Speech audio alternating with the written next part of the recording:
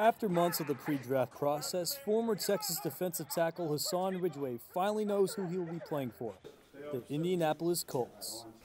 I mean, words can't express how I was feeling when I got the call. It's been a big day. I mean, a lot of emotions, a lot of thinking going on. I hadn't time to just sit down and relax yet and just sit there and think. Ridgeway was selected by the Colts in the 4th round with the 116th overall pick and was admittedly surprised by the Colts' decision. No, I hadn't talked to them at all. I mean, I didn't know they were going to pick me at all. Everybody thought was going to grab me, and it didn't work out that way.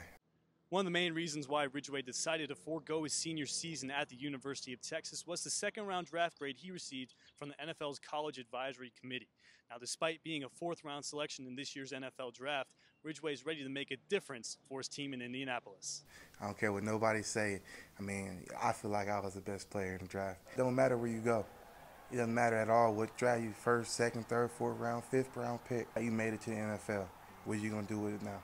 Getting to the NFL was a big accomplishment for Ridgeway, but it's only the first step of his professional career. The goal is the NFL. This is the goal. This is what you strive for. I mean, that's just one of them, though. I mean, this is just one of many. I met one of them, and I keep going. I'm just ready to be there. I mean, it's gonna be amazing just being there. Ridgeway will fly to Indianapolis on Thursday for player introductions. Mark Skoll Jr., College Press Box.